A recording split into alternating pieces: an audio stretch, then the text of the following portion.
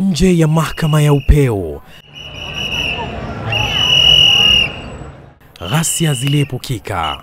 Waandamanaji hao wenye fulana za Jubilee walipokuwa wanaashiria kutamaushwa kwao na mahakama hiyo ya juu zaidi nchini,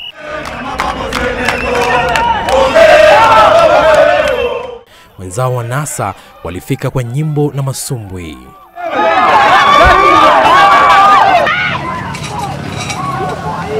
Baada ya kuona kuwa huenda maji yatazidi unga, maafisa wa polisi hawakuchelea kurusha vitoa machozi. Mambo yakawa mguuni ponye. Hata hivyo, vurugu hii ilichokoza Nyuki. Huku mbio zikijiri kati ya maafisa wa polisi na waandamanaji hapa katika sehemu hii ya City Hallway, maafisa wengine wakijulikana kama Nyuki waliweza kufika hapa na kuweza kutatiza wengi bila ya kujua ni nani ama si nani ambaye yuko mbele yao. Afisa huyu anajulikana kama Sergeant Edward Opicho akajitolea kumbeba jamaa huyu mwenye ulemavu angalau kumuondoa katika eneo la shambulizi. Hata hivyo, alijipata pabaya. Mishale ilipozidi ilibidi aokoe maisha yake.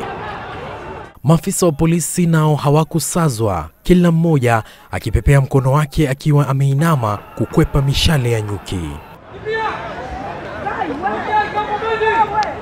Ama kweli Nyuki hawatambui afande. OCPD wa Lang'ata Elija Mwangi akalazimika kutoweka baada ya mng'ato kuzidi. Kwa upande wa wananchi, mambo yakawa mbio yako bahati yako. Wanahabari pia hawakutambuliwa na maafisa hao wanaopaa kwa kasi.